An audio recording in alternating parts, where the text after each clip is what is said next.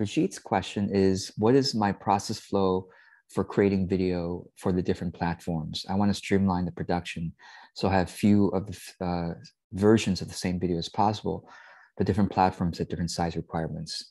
So basically, you can output using Capwing into different dimensions, Brigitte. So go ahead and unmute if you don't know what I'm talking about.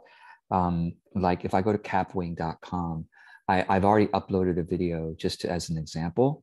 And so, for example, this video was recorded on Zoom, right? And so it's the regular Zoom landscape mode, but I can simply output the size as 9:16. Let's see here. No, actually, I could crop it. Let me do cropping. So you click on the video itself and you click on crop. So click on the video, or you can go to layers on the left-hand side and click on the video if you don't know how to do that. And then click on crop. And then you could do 9:16, and then you can move this around. I'm going to pause this so I don't hear myself. You can pause this and go, what part of the video? So that's it. And then done cropping. And then by the way, here's a tricky part. You have to click outside the video in the dark gray or light gray area, I guess. Click outside the video, and then you can select the output size just to make sure, and then click export video, and you're done. Now, the thing is, I only not so long ago discovered that if you simply go to your Instagram profile, I'm going to go to mine as an example. Come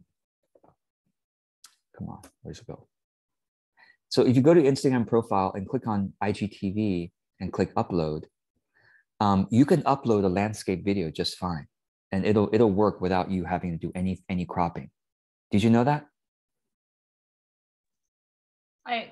I think I did, but so will it show like a landscape? Watch this. This is landscape. This is landscape. I didn't do any cropping. Yeah. No, I didn't do any Capwing, no cropping. I just had the Zoom video on my desktop. I went to my IG profile, click on IGTV, click upload, and uploaded it. It's very convenient.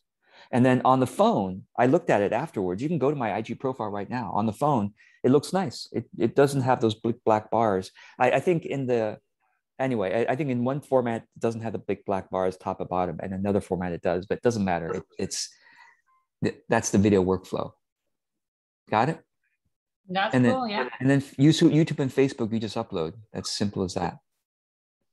So how do you decide, like, okay, I've made this video, it's going to YouTube first or to Instagram first, and then because you're circulating the content over time? Or do you output them all at the same date? Same date. Simple. Okay.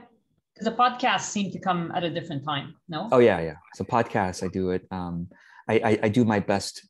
I upload stuff to my podcast like months in advance. I just go down like episodes. My podcast is already all uploaded, all the way to my next break. I have a week-long no meeting week that week, so I'm going to upload couple months more podcasts. But yeah, for my podcast, I basically just go to my my best videos playlist, and I just download the best videos from there. Where is it best? Yeah, so I go to my best videos playlist. I just start downloading videos from here and uploading it to my podcast, and I make a note of which video I'm down to, basically. So, yeah.